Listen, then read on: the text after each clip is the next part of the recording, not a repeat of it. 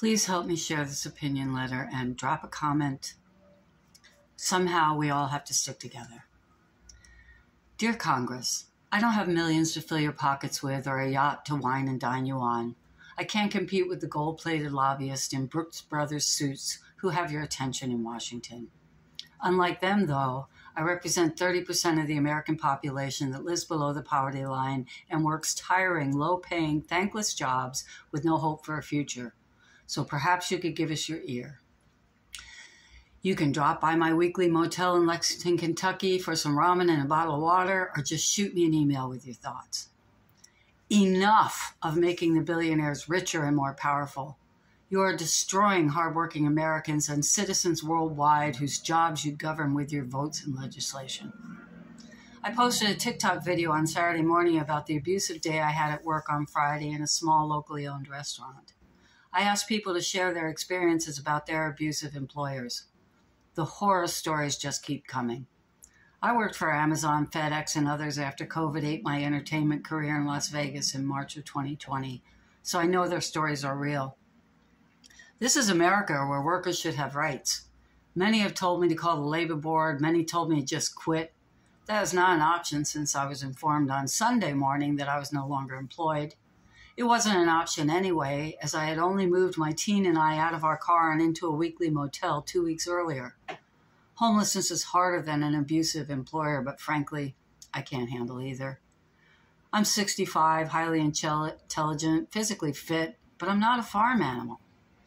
Incest, domestic violence, and COVID contributed to my being so unstable at this age. And I have taken on the task of speaking for those less capable than I am. So here I am, teetering on homelessness again, crying inside from the stories of my fellow earthlings being abused, undervalued, and underpaid every day worldwide.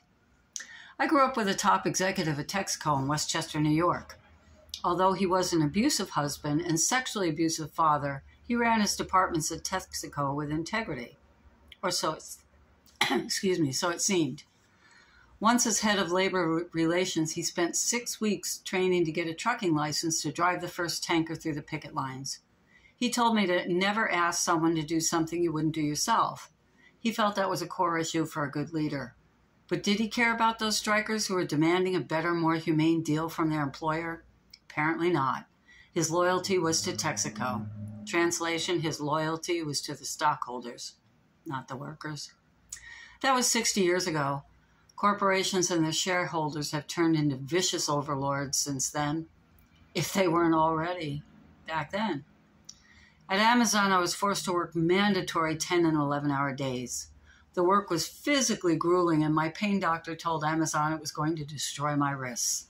Additionally, it was not possible to move any faster than I did as a picker at age 62, even as fit as I am from years of teaching martial arts.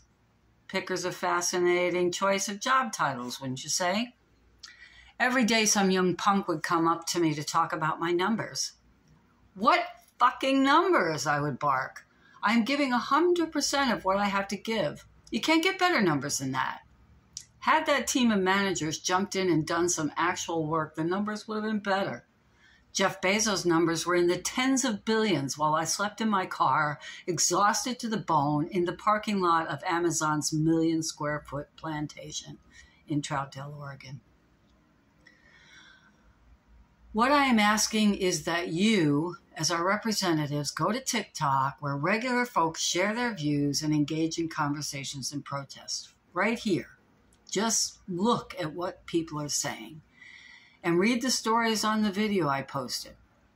I also have dozens of videos about homelessness and the struggle to get employed. I was scared to risk my job to expose my employer's bad behaviors. But watching the women of Iran risk their lives in a quest for freedom inspired me to do so.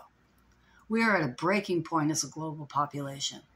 This is not a civil war between MAGAs and liberals. It is a class war between the super rich and the desperately poor. The wealthy and the middle class are becoming terrorized by it now. The super rich are still surviving nicely in their highly protected bubbles, but perhaps not for long. I fled Portland, Oregon because the homeless situation I was trying to impact there was eating the city of my ability to thrive.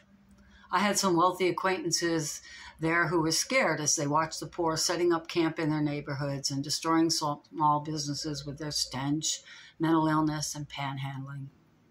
I stopped in Nashville for a few weeks thinking I might fit into the music scene there. I didn't. But I fled there too when I found out that homelessness is a felony in Tennessee, and Nashville is particularly vicious to its homeless citizens. I have landed in Lexington, Kentucky. It is also a felony to be homeless in Kentucky, but Lexington seems to be dealing with it in a much more loving way. I hope I am right. Other than the job I just got booted out of, I found the people here quite loving. I can see that old Mitch has funneled a lot of money into this state, and it seems to be faring okay. The cost of housing here is the best I've experienced so far. You need to tax the corporations and the super rich. You also need to tax the churches if they aren't going to open their tax-free doors and properties to the poor. You must bring back the regulatory agencies that help workers have a voice and a legal shot at a fair and humane workplace. And most of all, you have to stop loading your bank accounts with money from entities that expect you to vote for the continued financial rape of their employees. Our power as poor, underrepresented citizens and workers is our votes and our few consumer dollars. But if we get any more desperate, the situation is going to turn into a bloody war that no one wins. Do the right thing, or soon we will be at your door and we have nothing to lose. Have some ramen for dinner and give it some serious thought, please, Congress. And by the way, I recommend the chicken flavor. Thank you for listening. Please share this video. Please drop a comment about your job. We have to get together. We have to have a single voice. I love you, TikTok.